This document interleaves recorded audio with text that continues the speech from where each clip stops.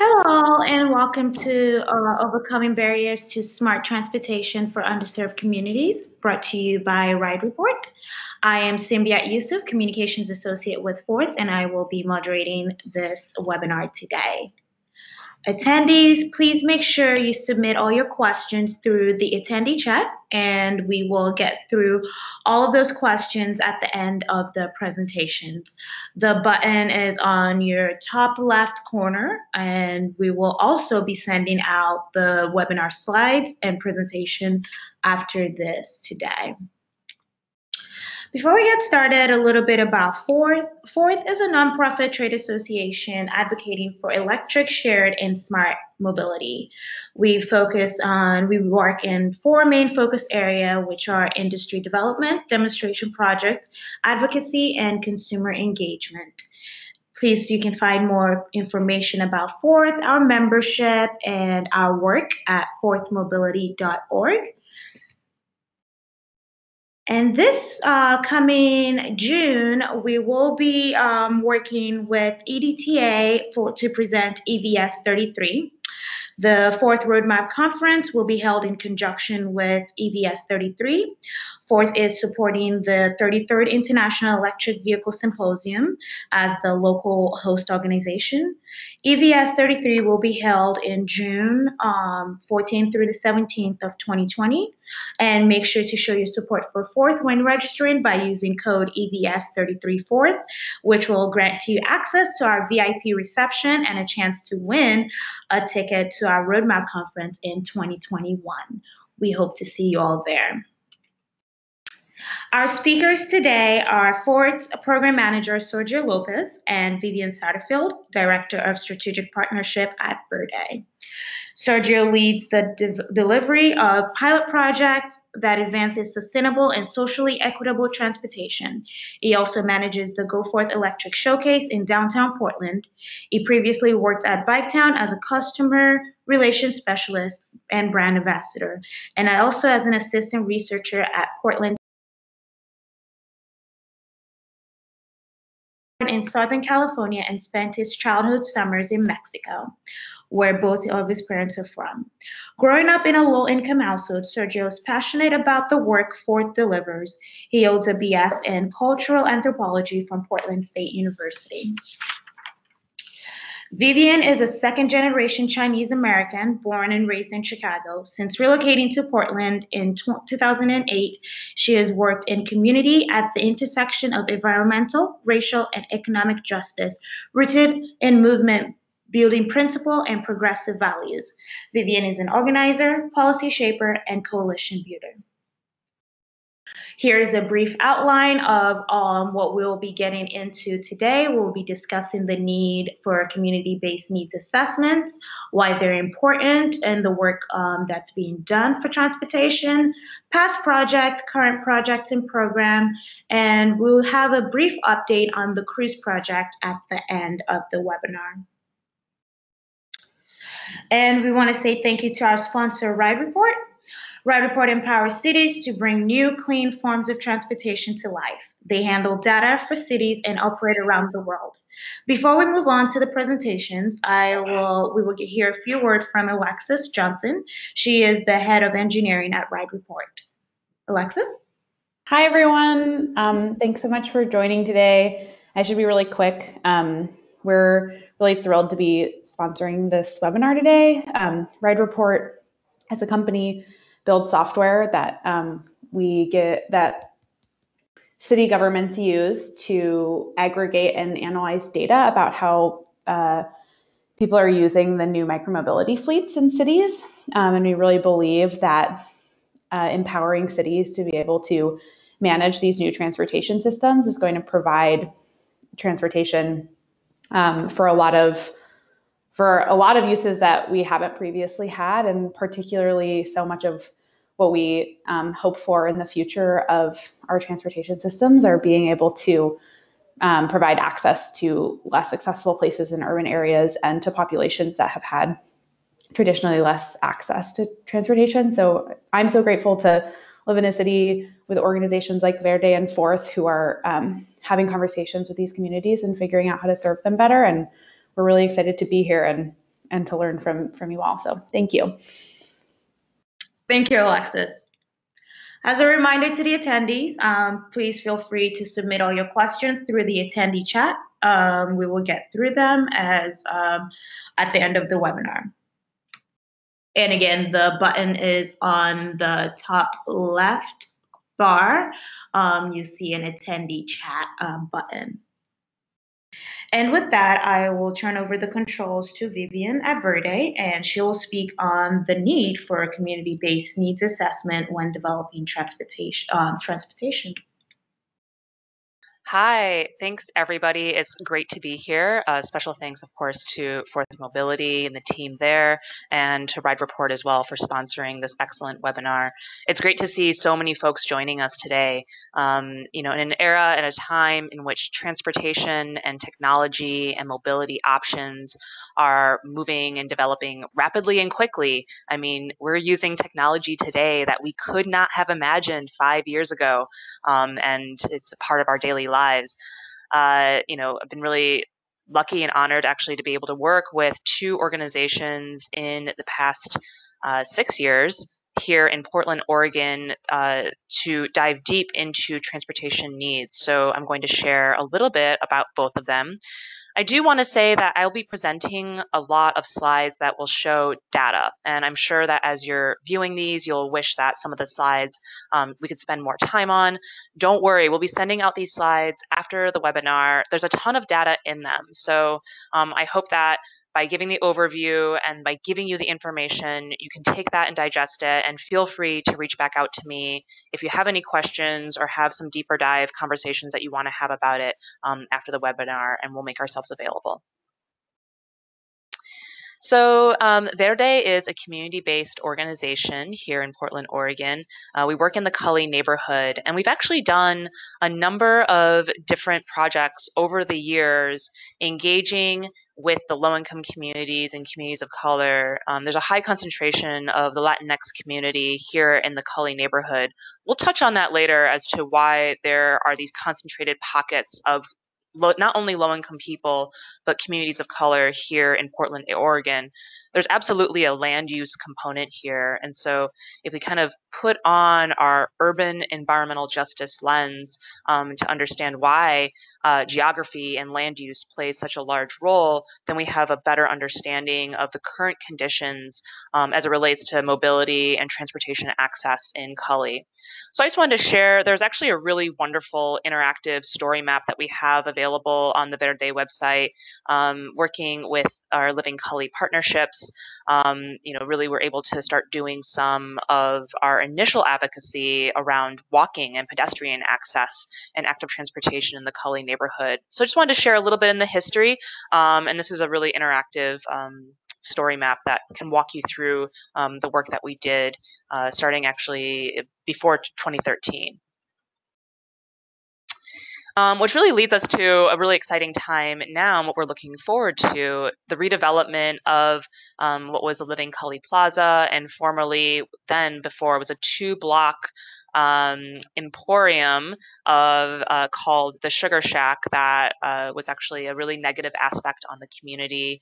Not only was it an entertainment establishment, there also was documented money laundering and sex trafficking happening in the Sugar Shack. And so through a crowd raising and advocacy campaign, Verde and our partners we're lucky with Hacienda Community Development Corporation and other Living Cully partnerships, we're able to acquire the site. And now not only have we acquired it and demoed the former Sugar Shack, now we are building 140 units of family housing, affordable housing here in partnership with Hacienda CDC, which will be known as Las Abuelitas, which is so very exciting. Hacienda's headquarters is located right across the street. This is in the heart of the Cully neighborhood, but it's bordered by some really high traffic corridors. We have some of our busiest streets moving through here, and it's really a thorough way for people to access the highway, the 205, and then of course the industrial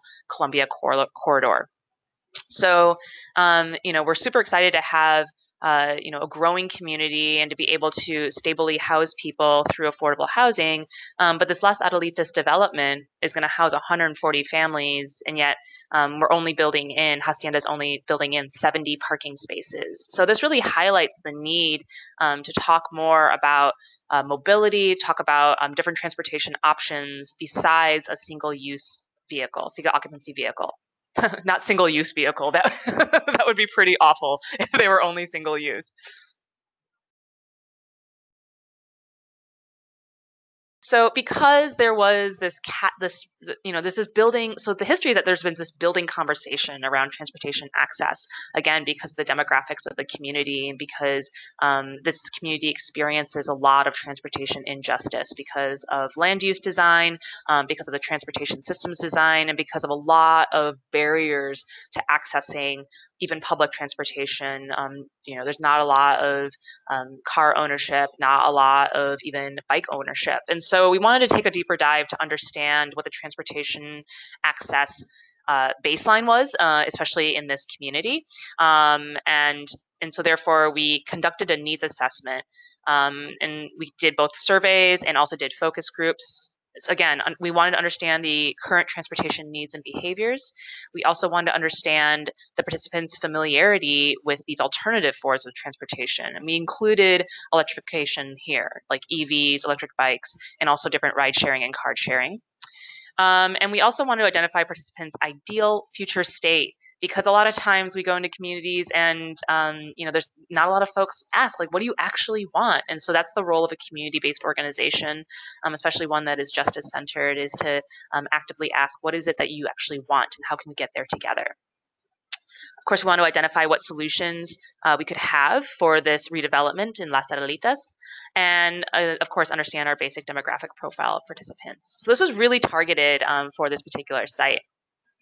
So here's just some data if you want to know, the ages, the income levels, and the predominant race. As you can see, income level-wise, this does skew, again, lower income. That's not surprising because we're in the Cully neighborhood and we were really focusing this on existing residents of Cully, and then predominantly Latinx respondents.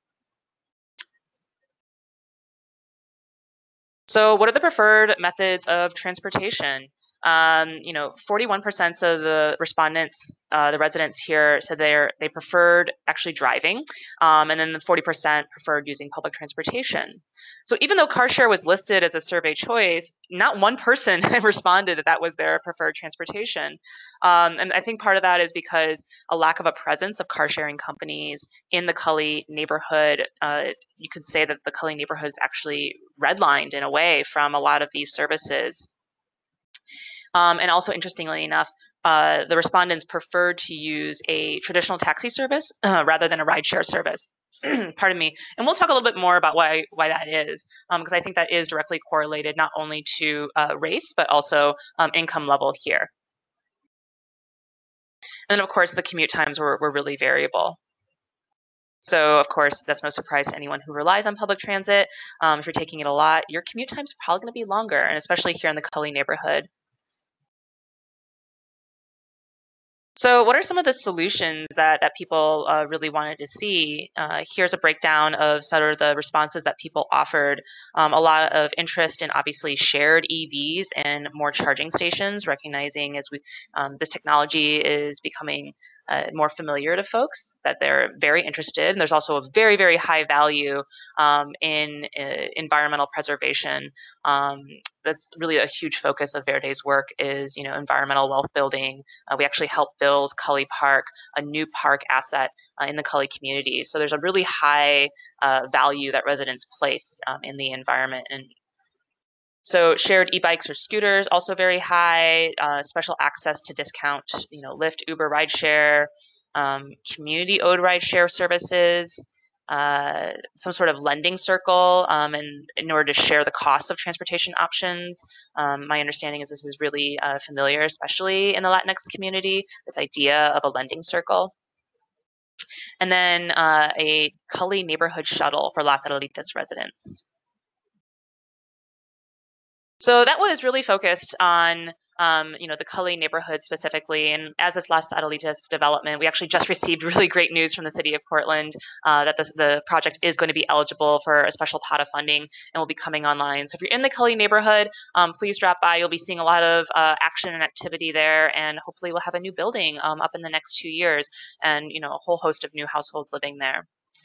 I did also want to touch on another needs assessment that I had the privilege of conducting and publishing, actually in partnership with Portland State University during my time as the Deputy Director of Opal Environmental Justice Oregon.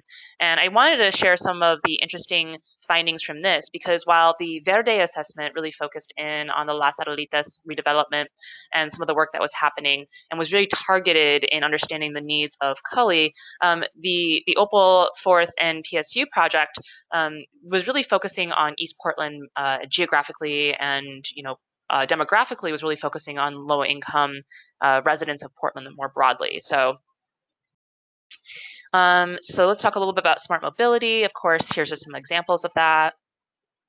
And this was really to help inform the Portland Smart Cities proposal to the DOT. There's some actually really cool stuff in here, and there's a few things that Verde is continuing to work on, such as data and access and privacy.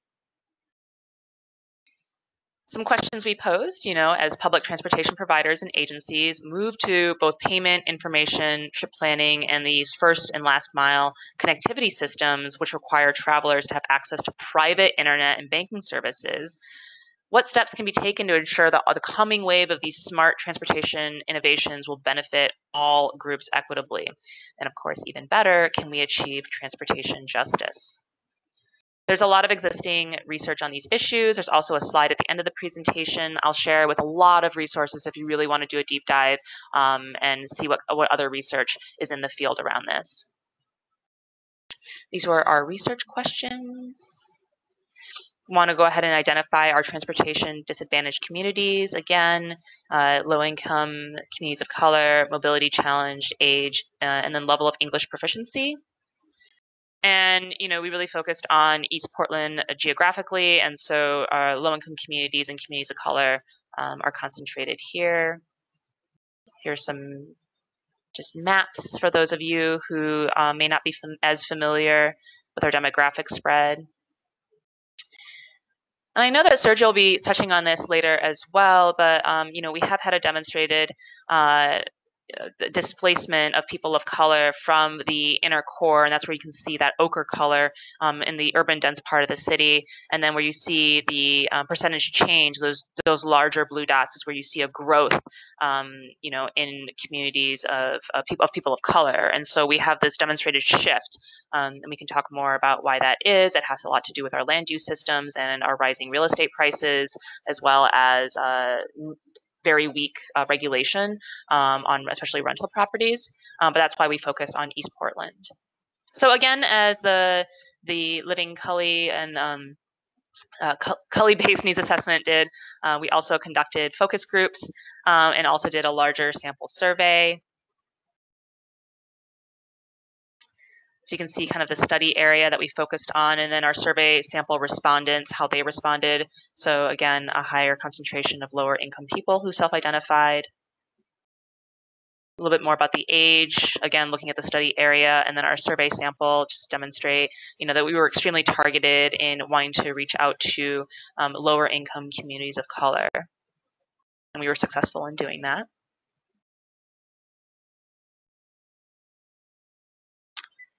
All of this data will be available to you after the webinar.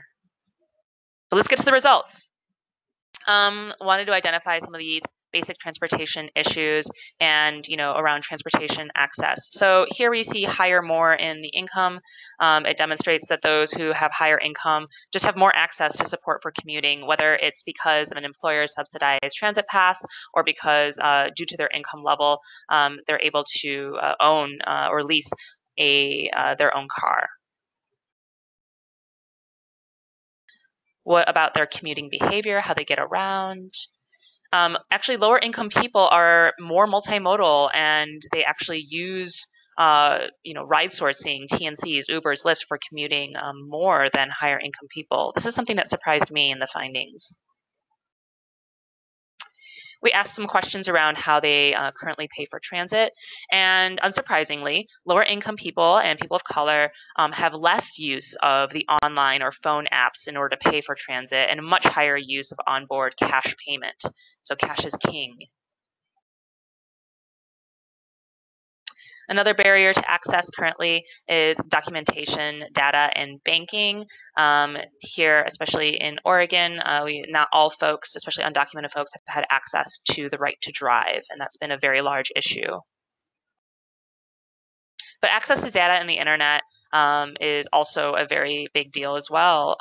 Although internet and data access was fairly high for everyone, lower income and people of color tend to not access these robust data plans as much as higher income people, and that limits their access.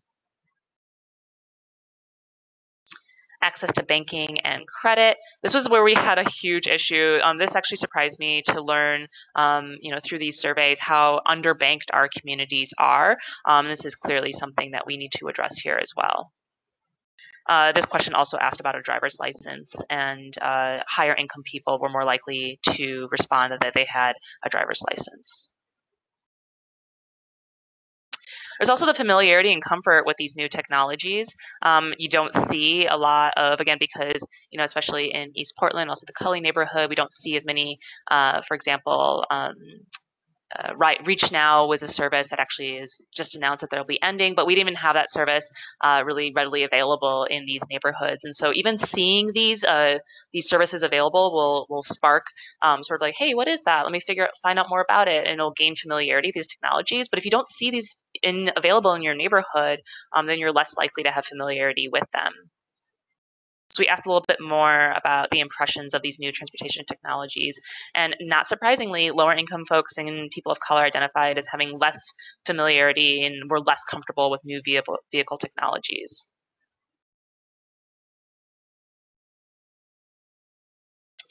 So interestingly enough, lower income folks and people of color had more use of existing smart mobility apps.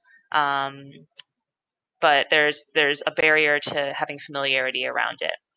From the focus groups, just wanted to call out that language is still a huge barrier around access. One of the respondents replied that when there was an issue downtown, the instructions were only given in English when they were riding on transit.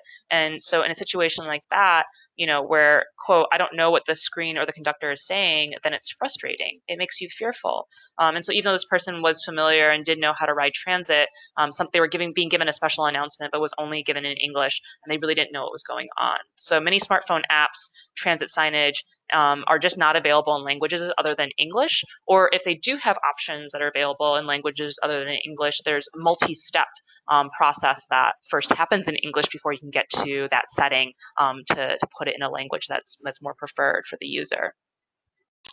Also very high trust, privacy, and security issues. And, because of this part of our survey findings, actually Verde is launching a new project. I hope to be able to talk more broadly about it soon. It's very, very exciting around addressing this very issue, that folks, really don't have a lot of trust in traditional systems, that while they may have a bank account, they're afraid that a third party might access it and use it, or even they just don't have any information on their phone. They're really afraid that folks will hack it, because identity theft can be really devastating to a low-income person, and these issues are not as appreciated by folks who may be very familiar with two-factor authentication, or who have the time to take a lunch break to go physically into a bank in order to deal with identity theft issues. Our folks are responding that they clearly are not as familiar or have as much trust in these systems. So knowing all that, what are some of the recommended policies? We did go ahead and rank them. This is really similar to some of the findings that we saw in the Cully-based needs assessment as well.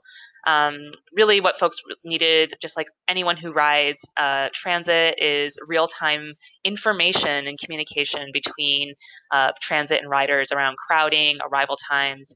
It's especially critical when folks are transit dependent. They may be going to the grocery store and bringing along some small children, And if they're juggling all of these, and then the bus comes but passes them up because it's overcrowded due to maybe there's 2 wheelchair users on board and a few strollers, and then they can't accommodate another household, that's very, very frustrating, and the wait times are longer. I think a really great idea as well is access to public Wi-Fi and charging stations for smartphones. If you're riding transit all day, having access to a place to charge your phone can be really critical. And also public Wi-Fi, again, because data plans are expensive, especially if they're not getting subsidized. Of course, rebates for financing to help buy clean electric vehicles, and we're thankful that Fourth Mobility is really ahead of the curve on that. Again, the language access is really key. And then this idea of the autonomous neighborhood shuttle and microtransit, again, because these neighborhoods are further out from the central core of Portland, they're actually not very well served by transit. There's these long distances and gaps. And especially, in the Cully neighborhood, the most accessible grocery store is definitely walkable, but it takes about 20 minutes from the closest concentration of where we have affordable housing. You can drive a car and you can definitely be there in less than 10 minutes. But if you were going to choose transit for that ride to go to the grocery store, it's not a direct route. You'd have to trip chain, and it would take you at least 45 minutes, if not more. So clearly there's a need for this sort of micro transit, which currently traditional transportation providers are not addressing. This is more just talking about our relevant findings. So again, big thanks to all of our survey respondents and focus group participants. And as promised, you can dive in at the end of this webinar to all these additional resources. There's a lot of research out there, and so you can definitely nerd out on that. Thank you so much, Vivian. Attendees, like we said, please remember, ask all your questions via the attendee chat. We will get to them after Sergio's presentation. And at this time, we'll hand the baton over to Sergio, and we will hear from him on Fort's effort on community engagement. Awesome. Well, thank you, Simbi, Vivian, and Alexis for that first half of the hour. So my name is Sergio López. I'm a program manager here at Fourth, and I'm going to go over some of the projects that we've done here at Fourth that overview a lot of the transportation equity efforts that we've done, and specifically in Coley neighborhood, and what have we done recently in the last year, and then what we're actually going to be doing in the next following year. So a brief overview, but I do want to start off and kind of set the tone on where this all rooted from and what we're doing to kind of transition and make sure that while we have opportunity with new transportation options, we have also an opportunity to change the policies and change the social norms on what it is to have transportation for everyone that is clean and that is electric and that is sustainable. So the main thing is just kind of defining equality versus equity. For a lot of us, this is familiar, but for a lot of us, it also isn't. Equality, we're giving everyone the same access to resource. For equity, we're giving people the right amount of access to resource for everyone to succeed. So when a local example is the TriMet bus for that Opal, and actually Vivian was a part of, which big props to them, was giving low-income residents $150 fares for TriMet, where usually it's $250. So it's giving people the right amount of access for them to succeed. And so to kind of dig more deeper on what it means as an urban development that overlaps with transportation as redlining, and defining what that means. Back in the 1960s, there was a urban development policy that essentially limited people of demographic that were deemed high risk of bank loans, et cetera. This has kind of actually caused a lot of, through the decades, some impact on urban development. And as you can see, the red zones in this map do define that the demographics were higher risk because of the ethnicity, and where yellow was, they were deemed as not as risky, and then blue was actually a prime spot. So if we fast forward, 60, 70 years now, actually, we're almost in 2020, the blue zones are obviously there, but the red zones, as you know, over here on Alberta, Mississippi, division, et cetera, those are all now more gentrified. So kind of the premise on the first slide that I just mentioned was more so, while we have these new options of transportation, it's a good opportunity for us to kind of change that norm and dig deeper and give opportunity for everyone that needs the transportation. So now to dig actually more into the demonstration projects that we've done here at Fourth, Community EV, electric vehicle project, or Community e-bike project, and our Uber rideshare Futuro. And I'm gonna dig a little and give a deeper and dig more about both our EV project and our e-bike program. So our community electric vehicle project was started back in March of 2017. This was in partnership with Hacienda CDC, Honda, and Pacific Power, the utility company that oversees in the Coley neighborhood. So essentially, we were donated 3 Honda Fit EVs, or either use electric cars that range about 80 miles of range on a full battery. And essentially, what this project did was we wanted to test and give residents of Hacienda the opportunity to have different modes of transportation in the Coley neighborhood. As Vivian has just described right now, Coley neighborhood has gone through a lot of displacement, but also just underserved and lack of transportation options. There are 5 bus tracks that run through Coley, and on Sundays, they would vary 1 an hour. So you don't have much access to any other form, whether if you want to get from point A to point B. So it's the most diverse area in Oregon. It's 43% of residents are renters, and 85% of college students qualify for free reduced lunch. It was redlined by Get Around because it was deemed high risk because of the demographic percentage, and it is adjacent to rail lines and industrial yards and to the airports right off Columbia Avenue. So one of our main methods and our main purpose for this project was to give residents an opportunity to get from point A to point B on specific times and options that the bus line wouldn't really do. At the time, Biketown wasn't operating there, but now it does. So that's been a huge plus for the residents there. And I know Get Around and Get Around actually specifically doesn't still operate there, but Turo does. So we use Turo for that platform for the residents to use. And I know Car2Go and Reach Now are no longer going to operate in the city of Portland. So that's another barrier that's limiting all of residents actually. So one of the things that while we were promoting this project is we learned that a lot of residents there didn't have access to a driver's license.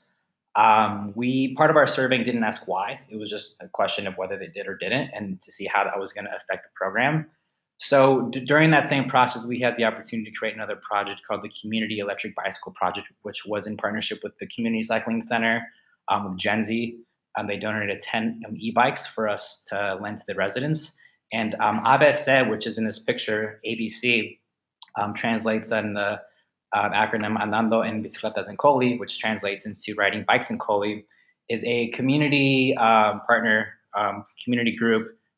They're most Hacienda residents, and they work really, they're basically work with the Community Cycling Center to help fund their efforts in getting the kids active transportation, safe routes to school, bikes, etc. So we thought e-bikes would be a good component, and we wanted to test that out. In the background, that's actually where Living Coley is going to have the salitas, as Vivian was mentioning. And to give a little background on what the importance of all this is, Las Adelitas, for those who don't know, is a reference to La Adelita, which is a Mexican Revolution folklore song that honors all the Mexican soldiers for the Mexican Revolution. So there's a lot of meaning behind that. And as Vivian also mentioned, this has a history of just bad trafficking and bad business in general. So it's really exciting to see how this is going to shape out. And moving forward, Fourth and Verde and other partners hope to kind of build more of a micromobility hub in this specific location.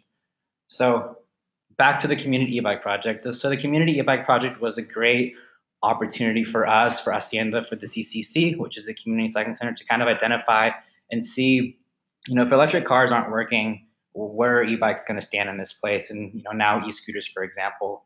One of the things that we learned with the electric vehicle project was mainly that people couldn't drive an electric car because they didn't have documentation or a license, for example.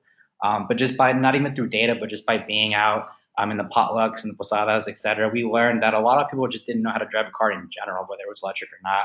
So this is a good option for us to kind of test the benefits of what the community e-bike actually meant. So we had 10 e-bikes from Gen Z. Through the grant, we were able to fund and buy some panniers, some reflective lights, some helmets, both a U-lock and a cable for safety. And through each cohort, which there were 3, we did a pre-orientation where we basically gave the individuals a one-on-one on how to use the bikes. That included bike etiquette on the road, which was, left turn signal, right turn signal, bike lane usage, the greenways in Portland, Oregon, etc. It also included how do you charge your e-bike and how do you take the battery out. These bikes can be seen as an item of theft, and that's one thing that we did learn through the case study and through the surveying. So it was really important for us to kind of give a one-on-one on how do you lock the e-bike without the battery specifically, which would include the front tire and frame. How do you take the battery out? Charging an e-bike is much easier than an EV, but it's good to kind of go through all these premises. And we can give you the case study and it'll be linked to the actual follow-up that Sid be sending. But one of the things that we learned from this one was that it was a high risk of theft. Even though they aren't flashy, it's still a different looking bike. And one bike did get stolen. And that was out on like 122nd, I think in the Rockaway area. But given that in the time span of March to November of that year, these bikes did rack up 4,000 miles of usage, which is essentially cross country, I think. So it was really interesting to see how these bikes were actually used, and he used them the most.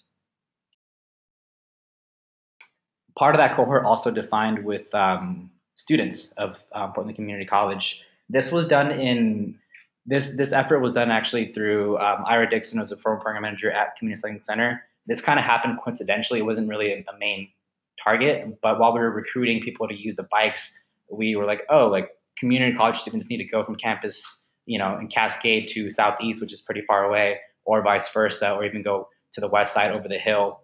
And a lot of these students didn't drive because of the age. So it was a really good opportunity for us to kind of give a 360 view on people who don't drive in general. And this cohort was specifically in the summertime, so we got the most usage out of that. And I think this was the cohort that the bike got stolen as well. So I think with more demand, there's more risk. So I think that was a good thing, and no one got hurt. But the Portland Community College cohort was also a big learning factor for us to know what it means for students and whatnot. And this is a picture of a community cycling center staff fixing one of the bikes over in New Columbia, which is based in North Portland. That is a program ran through the community cycling center. So now, as we're in the last year or so, specifically the last summer, the consumer engagement force of Forth is a huge umbrella of our work. This picture right here was a Go Forth electric showcase, which is located in the heart of downtown Portland. And it's basically our method of introducing this electric vehicle and electric methods of transportation to different types of consumers, whether it's internal or external work. One of the things that we try to do here is make sure that the lingo of charging stations and electric cars and kilowatts per hour, CHAdeMO, et cetera, kind of translate well to the consumer, so everyone has a fair resource to the technology. We're not all engineers, including myself, so when I first hear kilowatts per hour, I kind of get dizzy. Not really, but it's a bit of a doozy.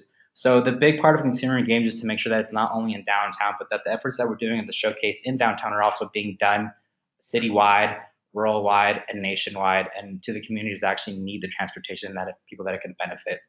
So recently, one of the things that we did, and this is a picture that we have at the showcase, the banner that has different languages of saying welcome. So one of the recent efforts that we did was in partnership with PGE. We were contracted by PGE to give local community-based organizations, nonprofits, agencies, technical assistance on the application. As I mentioned, if you Google electric cars or if you Google charging stations and you start reading forums and blogs and articles, you're going to start reading a lot of terms that are kind of difficult to define. J1772 being one of the plugs for an electric car, for example. There are essentially 3 different kinds if you're looking at fast charging. So one of our methods here was to kind of work with CBOs, work with nonprofits, and kind of help them out with writing an application that will make sure that they acquire the right amount of technology. What this grant fund essentially did is $1.75 million is going to be allocated to CBOs on making sure that they're getting clean and reliable technology for their work, and more importantly, to the community that they serve. So we had 3 levels of engagement with these CBOs. Level 1 being very simple and very just 101, giving electric vehicle 101, charging station 101, giving them tips on different types of cars that could work. Level 2 was a little more thorough and involved some more drafting the RFP. And where level 3 was more heavy hands-on and actually helping them write. A lot of these nonprofits were companies that were 3 to 5 people. So we wanted to make sure that if they didn't have the bandwidth, both personnel and financially, that we were there to help them develop that, because we wanted to see all types of nonprofits apply. We had this internal joke saying we wanted the Center for Save the Otters apply for an EV. So that was kind of always our reference of example, because a lot of nonprofits, frankly, just don't have the budget to apply for something that's new out of their scope of work. But frankly, transportation is the most utilized perform and highest expense in any household. So we wanted to make sure that there was an overlap there because there essentially is. So this PGE grant fund would include, here's 3 examples, just surface level: government agency or nonprofit group buying electric vehicles to support vulnerable populations, a subsidized electric car share located in an apartment complex, kind of like Hacienda, and other activities that don't involve actual physical or electric infrastructure, but frankly can involve just outreach education for the benefits of electric transportation. If you have more information regarding this grant fund or the process of or potentially future opportunities, please contact Dan Janosek. His email is listed right here. If not, reach out to us and we can forward any specific questions for the grant fund to Dan and the team over at PGE. And then so I'm gonna stay with consumer engagement and focus more on what's happening right now as I speak, and that's the e-scooters. The e-scooters have been a thing in the last year, and we're in the middle of Pilot 2.0 that is being permitted by PBOT, the Portland Bureau of Transportation. This picture of Lime and Owen, who's one of our local Portland scooter wizards. And so we've been doing workshops with different companies to essentially educate consumers and customers about electric scooter etiquette. That includes safety, where to ride, where not to ride, wear helmets, things you can and can't do, etc. So a lot of these ones began in June of this past year. And right here is a picture of 19 of us in front of the showcase doing a little scooter workshop. And these scooter workshops, a free helmet, $10 credit for the scooters, and a little run down Needle Parkway or the local vicinity on using your hand signal turns, stop signs, etc. And we have, in the summertime, we conducted 3 scooter workshops. In the past month, we did 1. And now with Q4, we have a few lined up. And one of the things that I kind of want to state here and introduce to everyone that's listening, whether you're local or non, is that Fourth is offering a good opportunity to kind of get these workshops outside of downtown. It's great to start them here because we have the physical resource, which is a showcase. But we want to provide the opportunity for CBOs, community centers, anyone who lives in a neighborhood that thinks they or the community that it serves want to ride the scooters. One of the biggest barriers in these scooters is that they're all technology based. You need a credit card, you need an app in order to ride them. So what can we do? What can the companies do? And PBOT is pushing for that to make sure that everyone is getting access to these scooters.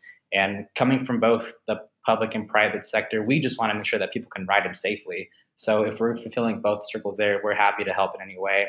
And here's a list of our upcoming scooter workshops. One of them being in Charlotte, which is actually through our Bloomberg work. But I did want to state that we are going out there to teach the curriculum on what it means to meet city demands and make sure that people are being taught the right etiquette on these scooters. We have one coming up on the 20th of October at the Go Forth Olympic Showcase, which is in downtown. And then we have one on Halloween here at the Fields office, which is going to be in conjunction with a ride and drive event. And costumes are recommended. So if you wanted to come in dressed up, feel free. It'll be fun. And this is also an opportunity for us to connect. If you or anyone is interested in doing one of these workshops, please feel free. We did a handful at Sunday Parkway throughout the summer, and those were probably the biggest turnouts. So we want to be in the community. We want to be boots on the ground. We don't just want to be in downtown. But I think the hardest part right now is finding this connection. So if you're interested, please send us an email, whether you're a company or a CBO, etc. We look forward to hearing from you. And that just about does it for my deck of the slides. Simbi's going to take over and speak more on what's happening soon here at Fourth. Thank you. Thank you, Sergio. And I am going to give a brief overview into our Clean Rural Shared Electric Mobility Project, which is called the Cruise Project for short. This fall, Fourth will launch its next equity project, the Clean Rural Shared Electric Mobility Project. The project seeks to demonstrate the round-trip plug-in electric vehicle car sharing and how that can serve rural communities in a financially sustainable way while benefiting low-income residents, government, and local businesses, the town at large, and tourists. In this project, we'll have 5 Honda Clarity EVs that will be stationed throughout Hood River, Oregon, at affordable housing sites, the city center, and tourist destinations. Envoy Technologies will provide the car sharing platform, enabling users to reserve and access vehicles via a smartphone, paying by the minute or by hour, and returning the cars to its home base. As part of this project, Envoy will provide a Spanish translation of its app, alternate payment mechanisms to meet the needs of those without access to credit cards or bank accounts, and tiered pricing structures enabling different prices to be charged to different user group, enabling the potential for subsidies to be offered to qualified user groups. Fourth, we'll work with the City of Hood River Columbia Area Transit, the Port of Hood River, and Ride Connect, along with several community organizations such as the Columbia Cascade Housing Corporation and Mid Columbia Economic Development District to access transportation needs and enable Envoy car sharing at optimal parking locations. Fourth is pleased to partner with Pacific Power, the local utility, to execute this project. And finally, fourth, and Columbia Willamette Clean Cities Coalition will disseminate the findings via webinars, conferences, and regional workshops to publicize results and entice other clean city coalitions to pursue initiatives initiating car sharing programs in rural communities nationwide. And hopefully, with the success, the cruise project will bring electric car sharing services to underserved rural communities nationwide, providing rural America with improved transportation access, energy efficiency benefits, environmental benefits at a low cost to the users. Work on this project is set to begin this November and will launch the car sharing services estimated for spring of 2020. And we hope you're able to join us when we start the webinars as we begin to further, as this project moves further along. And with that, we will open it up to Q&A. Here we have information on how you can contact the speakers today. Feel free to shoot them an email or you can send them directly to Fourth and we will move them along. And as a reminder, we will be sending the webinar presentations and also the slide deck to all of the attendees. And you can also find the recording of the webinar on our YouTube channel as well. So let's get to the first questions. So this is for Vivian. Funding for the Verde project case study, was that received from the city and was it specific to transportation electrification? Thanks for the question. So this needs assessment was done before my time, but my understanding is that there was not funding from the city of Portland in order to conduct the Cully and Verde needs assessment. I believe the needs assessment was in part partially funded by Fourth and some private foundations as well, but no, it was not funded by the city. Thank you. Okay, next question. It sounded like there was a gap in knowledge about car sharing. How long are these amenities being committed? How long are we providing the amenities, whether it's car sharing, electric bike sharing to the community, and how are we closing the gap of knowledge and making sure that the resources are available through education and management? And this is open to both speakers. Yeah, I can highlight a little bit on this in regards to both the projects over in Hacienda with the EV and the e-bike project. We did workshops for both projects. Given the funding, they were limited and the turnouts were not great. But I think that was probably the best method of us doing. And I know the resident manager over at Hacienda did a great job of going door to door or just handing off things in their mail as kind of like a, hey, this is what's going on in the plaza. Feel free to come by if you're curious. I think one of the recent ones that we learned through this PGE grant fund was doing the outreach with the community stakeholders was letting them know if you want to get an electric car or a charging station or an e-bike fleet for your residents or for your community, but you don't think they're ready, you can totally ask for funds that are only going to educate workshops on what these things mean. We had this analogy of having, 3 apples in a basket rather than having one. You don't want to. We all want to get 3 really good apples in the basket, but you wouldn't expect that to. So if you want to put one by one, month to month, year by year, that's it's a safer option, and it's going to lead to a better developed project in general. So I think the educational workshop and asking for that kind of funding was probably the safest thing to do, because you are setting up for success rather than going deep in the first hand and then setting up for failure. Vivian, I don't know if you have any thoughts on that. Yeah, this this question kind of gets at like the rub of capitalism, right? Like, in order for private industry to demonstrate that there is a familiarity, demonstrate success, they're going to go with the most likely user group, which tends to be higher income people in a more concentrated geographic area.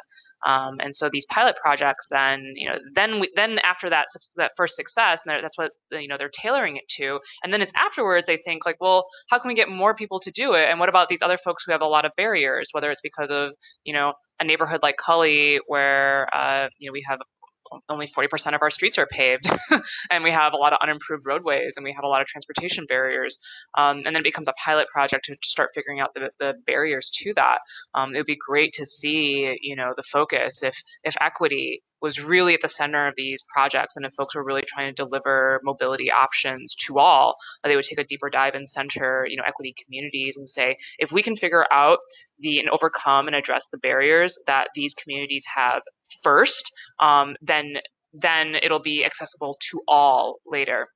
I would say the same also goes for the disability community. Instead of having it like, oh, let's try to do a pilot project and try to figure it out after the fact, like what it would look like if we actually center the needs of those who are most directly impacted and try to solve their mobility issues, because then we actually naturally will all benefit. I think about it like a curb ramp, right?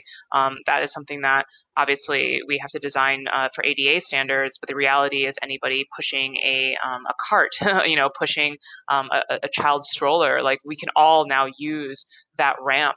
And it has benefits beyond just the folks who are absolutely needed for their mobility needs. Thank you. And I think something we didn't cover during the presentation was charging and infrastructure when it comes to the electric car sharing or any type of program or project we're planning. So this question goes into what, with the electric vehicle ideas, who would pay for charging and what kind of charging are available to the community? Yeah, great question. So a lot of these projects are essentially grant funded. So that kind of sets you for the installation, et cetera, et cetera. As far as charging costs go, which is paying for the energy, the the low-income housing or whoever there is involved would pay for it. To kind of give an example on the Hacienda CDC project, Fourth has been paying for the energy. This is the last year that we're paying for it.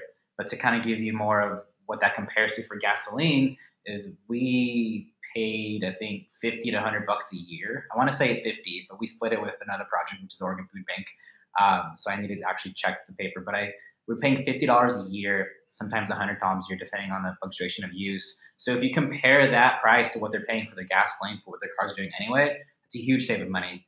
So if that answers your question, the community involved would pay for it, but if you're comparing to the actual what gasoline is, that's the way that it would work. As far as the community charging station goes, a lot of these grant funds, like I said, do involve workshops, and we don't want to make them that those workshops include how to use the charging stations, how do they work, and what kind of credits do you need. Whether it's using the residents using for example, Hacienda's card, and that works too. But essentially, it's what's going to make it easier. Because to be frank, there is no charging infrastructure that is cash only, and that is a huge barrier in the industry itself. And as Vivian said, it does revolve around capitalism. We'd like to see a charging station that could take cash, like a gas station would, but that doesn't exist yet. This question is for Vivian. Was the need assessment geared towards just electrification and electric solutions, or was it an open-ended transportation needs assessment? So again, there was two needs assessment. The first one was based in the Cully neighborhood, and the catalyst for that was really trying to address the Las Arlitas redevelopment and understanding the needs of the community. So electrification was only one aspect of it, of course, because Fourth Mobility is a partner in this work, and we also recognize that there's more and more conversation happening in the transportation world around electrification that we wanted to address it, but that was only one aspect of it. And the second needs assessment, the parallel, these actually all happened at a relatively similar period of time, which I think is quite interesting. But the Opal one in partnership with PSU and Fourth in the city of Portland was really talking more broadly around smart mobility and technology. And we touched on, again, electrification as a part of that. And to Sergio, what was the ratio of the level 1, 2, or 3 PG support provided for the drive change fund? Yeah, so we can't disclose numbers, but I will give you a percentage ratio. So I would say 20% were categorized as level 3, which involved pretty heavy assistance. 40% I would say were level 2, which were moderate assistance, and then 40% were level 1, which are very, very one meeting, one phone call, follow up, vice versa, and that was kind of just to let them know what the options are. For example, electric buses, electric cars, charging stations, etc. So I would say 40, 40, 20 was the ratio for those three. And clarification from a previous question. This is in regards to Vivian, your statement about the good news from the city of Portland in regards to funding. And the question was posed, is this new funding specific to transportation electrification? Oh, no. The good news for that was that Las Arlitas is finally going to be built as an entire development thanks to the Portland Housing Bond Grant Selection Committee. Las Arlitas was eligible to receive funding from a voter-backed housing bond. So those of you in the city of Portland who voted for that, thank you, because you're helping to create affordable housing in our communities. And the final piece of the funding for the overall development, for which this kind of mobility hub idea has been worked into the design, will be one aspect of that. But the primary goal of that was, again, to acquire an affordable housing site and bring more additional, permanently affordable housing in our communities. Thank you. And this is in regards to electric bikes. What kind of adoption of electric bikes are you seeing in the Collie or communities of concern? And what do you think some of the barriers are to electric bike adoption? Yeah, it's a good question. So as of right now, the adoption of e-bikes in Coley specifically is not, I would say, a heavy visible thing. We don't have numbers on it because we're having a hard time finding numbers in the state of Oregon in general.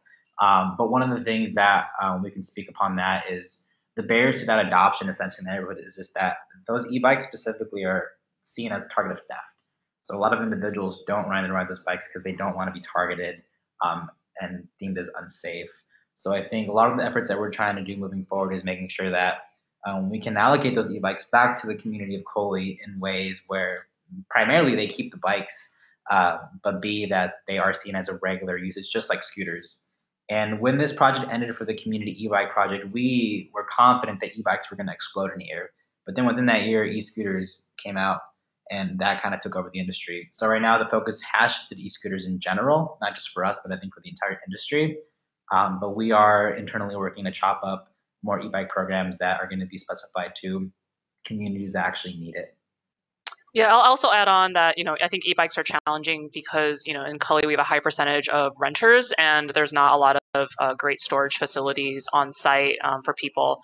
Just really not a lot of options for folks. And if you're planning to store an e-bike in your apartment, good luck, hauling that up a few flights of stairs. You're just not going to ride it every day if that's how you have to store it and use it. So people don't. So again, land use, what type of housing you live in, that all matters. And the Opal needs assessment does dig into that in the data portion. So you can check that out. Thank you, Bill. And we'll take one final question. And this is in regards to the Hood River cruise pilot project. Will it prioritize affordable housing resident over the general public, and how will we do this? And we are working with our partners, whether it's the Housing Authority, to determine how best to disseminate the resources that we have. And I will also include our program manager, Kelly Urick's information to the recap. She's able to be point on any questions regarding the cruise project and how that is moving along.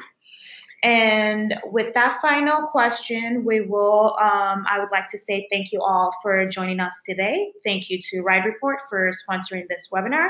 And to our speaker, Vivian and Sergio, thank you for an amazing presentation today. Feel free to continue the conversation after this webinar. We'll send the recap. So if you have any additional questions or any question that rise up last minute that we didn't get to, please feel free to forward that information over to us. We will get through all of them, and our speakers will be excited to get some more information or contact with you all, especially in regards if you or your community organization is interested in one of the scooter workshops, please contact Sergio for that. And we hope you're able to join us on November 12th for our next webinar, which will be the Micromobility Policy Playbook. We will be joined by our Senior Director of Public Affairs and Policy, Jeanette Shaw, and she will be joined by guest speakers, Seth Schultz, Executive Director of Streets for All Coalition and founder and CEO of Urban Breakthroughs, and Regina Clello, CEO and founder of Populous. And they will discuss current policies around micromobility guidelines and how cities and state regulators and regulations can create safe streets while meeting the sustainable safety and economic goals. The webinar will also be brought to you by Ride Report, and we thank you all for joining us today and look forward for more information from Fourth and from Ride Report and from Verde. Thank you all and have a wonderful day.